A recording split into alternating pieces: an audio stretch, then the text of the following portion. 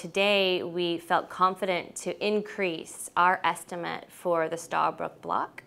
So that's the 5 finds to date. It doesn't include Ranger, but if you combine Liza Deep, Payara, Turbo, and Snook, our estimated size of Stabroek Block is 3.2 billion oil equivalent recoverable barrels of oil. And so that's exciting. So that takes us forward into 2018 with an announcement of an increased estimate of the Stabroek Block. And then, with this discovery, we are encouraged to continue in 2018 exploring. Ranger is, it's a different prospect. It's a different field than the previous 5 discoveries that we've made. Ranger is 60 miles northwest of where the Liza development is.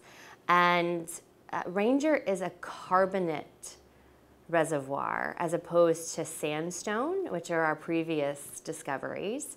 And so the well was drilled in about 9,000 feet of water and then about 21,000 feet into the earth, which is about 4 miles.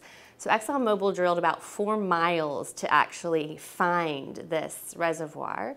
And when we encountered the reservoir, we found 230 feet of what we call oil-bearing